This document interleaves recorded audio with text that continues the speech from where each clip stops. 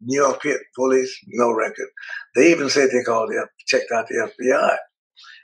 Then they did what I've been trying to get them to do all along. They really searched me, pulled out my key, and pulled out Belafonte's itinerary. And when they saw Belafonte's name, I don't know if you know, but Belafonte was a pretty big name in the 60s. Yeah. Everybody changed. And I was stupid because I'm starting forward dumb. Had I really thought, I could have called the ACLU or the NAACP, and though it was 1961, and you know what would happen, I might have had a case, right? Later on, we got a letter of apology from a LA alderman. But when I talk about George Floyd, what happened when they did beat me up and threw me down on the pavement? The guy tried to chokehold me, right? He didn't put his knee under me, he tried to chokehold me, and he didn't know how to do it because basically that chokehold, as you know, can kill you. And once you do it right, you're going to be out in 20 seconds. So I don't know. I'm diverting, but simply just talking. Right. That's the thing that's going on. Right. Whenever I see that, I think about that. That was my first false arrest, and I had another one in New York. But don't let me talk. Ask me something, Tab. You know about that. You know about that chokehold because, correct me if I'm wrong, you're first degree, second degree black belt, if I'm not mistaken. I'm first degree, yes. How long have you been practicing? But I'm 83 now, so don't let that up be out.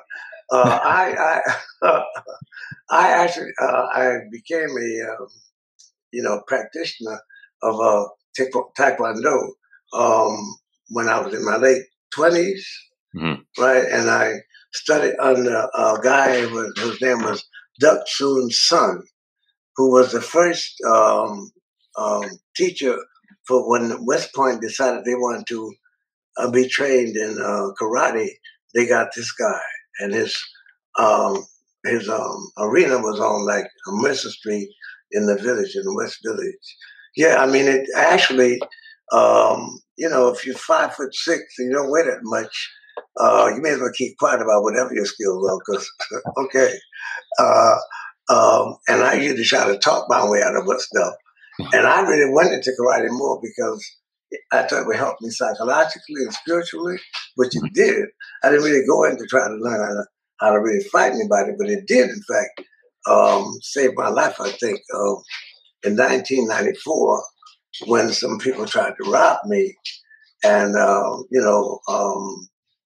the guy, when he grabbed me, he had the gun to my rib, which means if he had shot then, I'd be dead. But what I did, got me out of the thing, and I turned around, and it was about a 6-foot young black young man, about 6 feet, and he had a gun pointed in my face.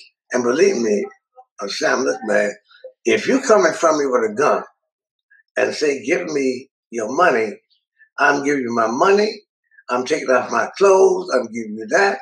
My car was outside, I was going to give the guy my car. My wife was at home. Okay?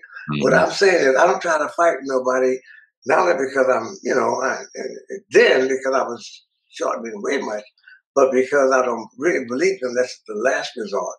And I don't believe in trying to fight nobody with bullets, right? But the only reason why I even did what I did was because he came from behind. It was him and a girl. And I didn't know what was going on. So I just did something. When I got around, and there was a gang on one side of the street, and I think he was a little embarrassed by that a 55-year-old man could hook it up like that. But this boy had to be about 19 or 20 years old. Anyway, he shot me, and right away I went out, and a friend of mine heard me from down the street, called his name, and he came down, and the people on the street helped out, got me into the car. Mind you, I'm already out. And when I wake up, he's driving me through the red light on Florence Crenshaw. If you ever been to LA, Florence Crenshaw at 12 o'clock, ain't that much people there. Well, this time was nobody there. That's one miracle. So we get to the hospital down in Fremont, And, I'm going out, and the guy who drove me, the nurse says to him, does he need a wheelchair? And he cusses her out because it should have been obvious I needed it. Anyway, after going up in the elevator, the doctor who's leaving to go home for the night, the nurse says to him, are you an arteriologist? I don't know what the fuck that is. Anyway, yeah, that's a specialist on hooking up your arteries, right? Mm-hmm. And apparently I needed that. He was going home. She said, come on back up, right? Also, when I got upstairs in the Daniel Freeman Hospital, there was a trauma group there, right? Which is what I needed.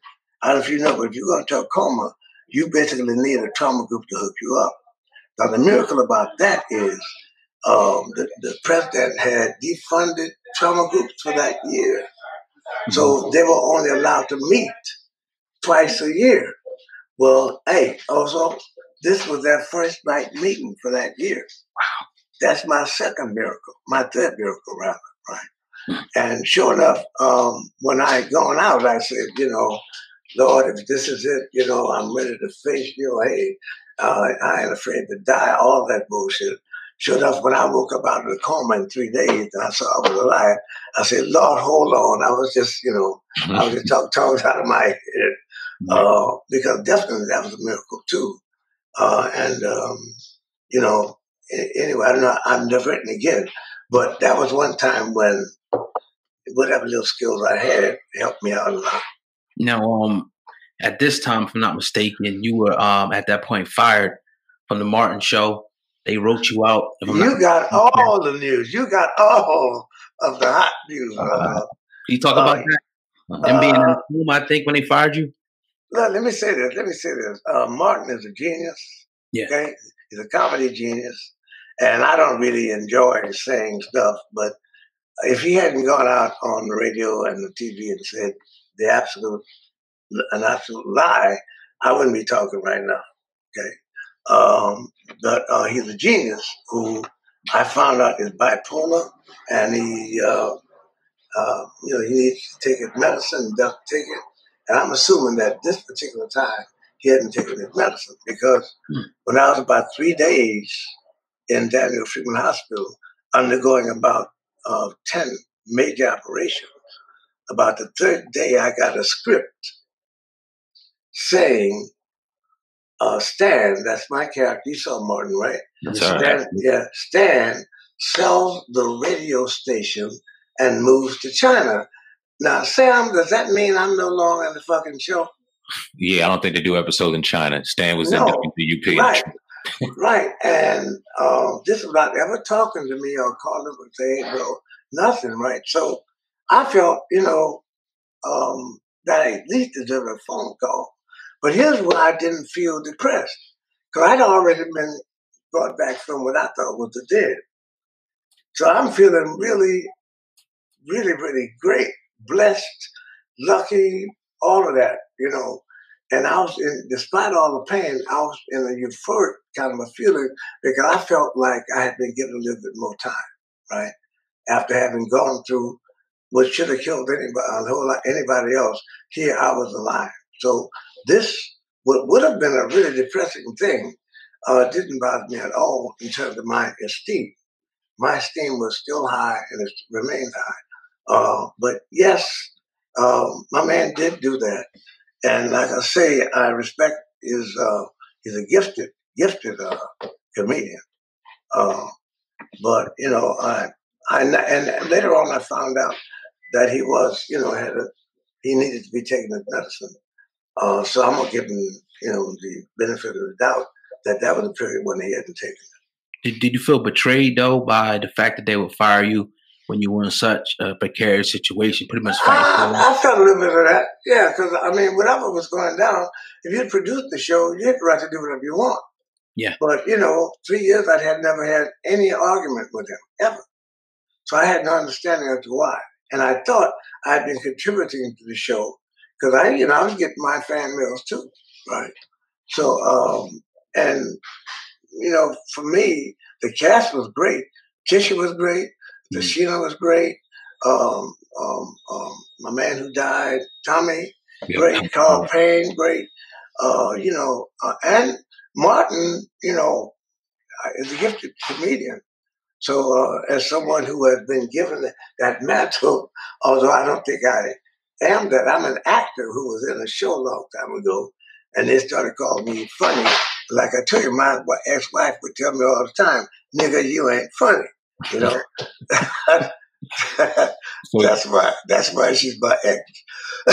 So Martin did. I mean, you did get brought back on a cameo. I think it was that Reynolds Spoons episode when y'all brought that restaurant together. Did you and Martin have a conversation where he apologized? How did that come about?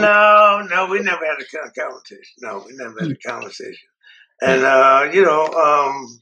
like I said, you got a right to do whatever you want with your show, but I think some kind of way you do it is, and as someone who has made a lot of mistakes in my life, I'm not, forgiveness is way beyond that. I don't feel anything about it. He's cool with me. Like I said, he's a comedy genius. I just think he should have been taking his medicine that time. That's all. Wow. Well,